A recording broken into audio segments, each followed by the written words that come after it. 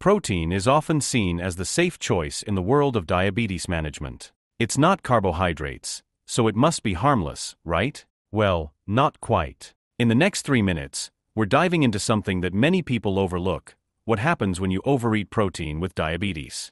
Spoiler alert, it's not as simple as you might think. Watch until the end to discover the proper protein intake for optimal diabetes control. Number 1. Protein and gluconeogenesis. When we think of diabetes, we're trained to focus on carbohydrates because they directly raise blood sugar. But what many don't know is that protein, when consumed in excess, can also turn into sugar. This happens through a process called gluconeogenesis, where the liver converts extra protein into glucose. Normally, protein is broken down into amino acids, which the body uses for muscle repair and other essential functions. But when you consume too much, those extra amino acids don't just disappear, they eventually become glucose. Now, for someone managing diabetes, this can be a problem. Even though this process takes time, it can lead to slow and steady blood sugar increases, especially if the excess protein isn't balanced out with other nutrients like fiber or healthy fats. Over time, this could complicate diabetes control,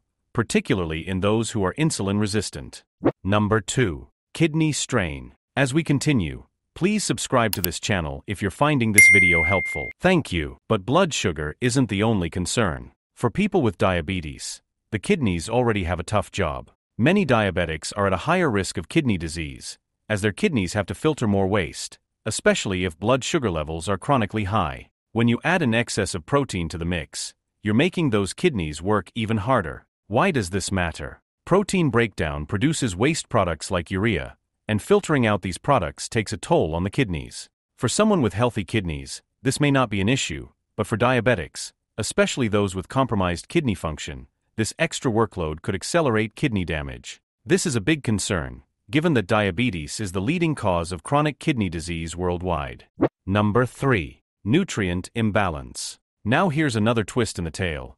Protein might be great for building muscle, but eating too much can actually lead to weight gain. That's right. When your body can't use all the protein you're feeding it, the excess is converted into fat and stored. And as we know, carrying extra weight is one of the biggest contributors to worsening insulin resistance, which makes it even harder for your body to manage blood sugar levels. For people with type 2 diabetes, this is a dangerous cycle. Overeating protein leads to weight gain, which leads to more insulin resistance, which makes it harder to control blood sugar. Finding the right balance. When your diet is packed with protein, there's often less room for other crucial nutrients. Fiber-rich foods, like vegetables, help slow down the absorption of sugar into the bloodstream, which is critical for people with diabetes. But if your plate is overloaded with protein, you might neglect these vital foods, creating a nutrient imbalance. This imbalance doesn't just affect blood sugar, it impacts your overall health. Fiber, for example, plays a crucial role in gut health and maintaining stable blood sugar levels throughout the day.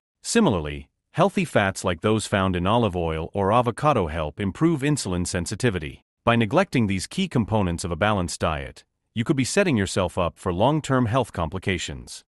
So, how much protein is too much? According to guidelines from organizations like the American Diabetes Association, about 15 to 20% of your total daily calories should come from protein. For most adults, that's around 50 to 60 grams per day. It's essential to spread this protein intake throughout your meals and balance it with the right amount of carbohydrates and healthy fats. The goal isn't to avoid protein. Far from it. Protein is still an essential part of any balanced diet, especially for managing diabetes. But moderation is key. Too much of a good thing can lead to unwanted consequences like blood sugar spikes, kidney strain, and weight gain. Instead, aim for balanced meals that include a variety of nutrients to support not only your diabetes management but your overall health.